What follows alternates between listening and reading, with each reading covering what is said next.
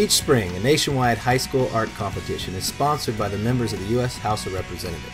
An artistic discovery is an opportunity to recognize and encourage the artistic talent of high school students in the nation, as well as in my congressional district. An overall winning piece is chosen by each congressional district to hang in the tunnel leading to the U.S. Capitol for 1 year. I travel this tunnel each day with other members to get to the House floor.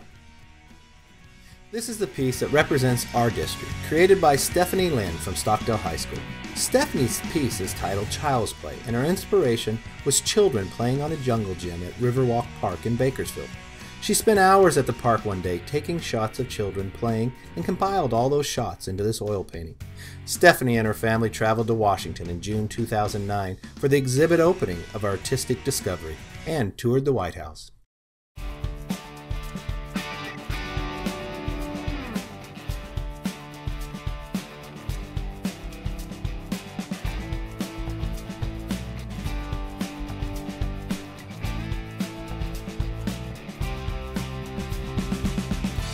Hi there, I'm Don Martin, the owner of Metro Galleries in downtown Bakersfield, and we're very proud that we're going to be hosting Congressman McCarthy's high school student art competition for the second year in a row.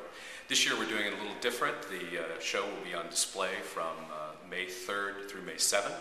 The opening night reception will be here on First Friday, May 7th, with the Congressman showing the students' art, and it coincides with First Friday, which is a monthly event in downtown Bakersfield celebrating arts and culture.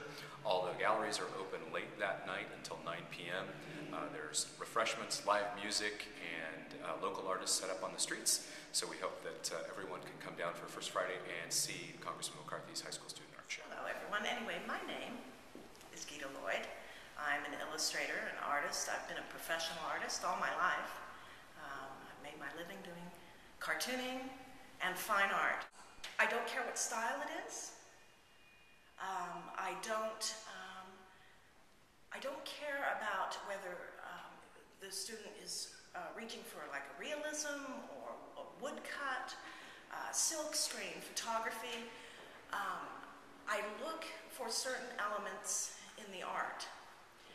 If you're going to do realism, I look for structure.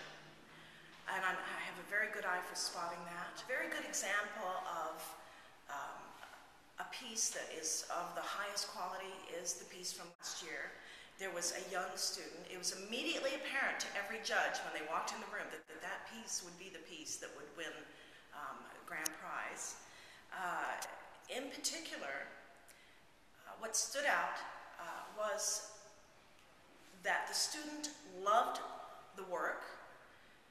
She was imitating an artist from the 1930s. She had an idea. She followed through on the idea. She composed a piece with complexity.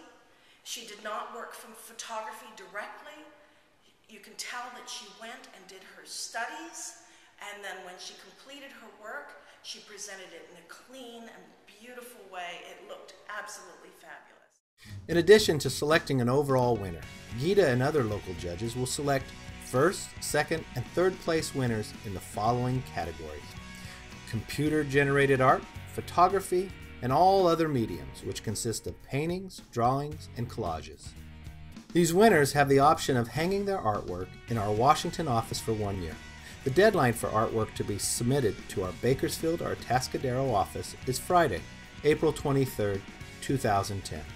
For information about competition guidelines, see your high school art teacher or visit my website, kevinmccarthy.house.gov.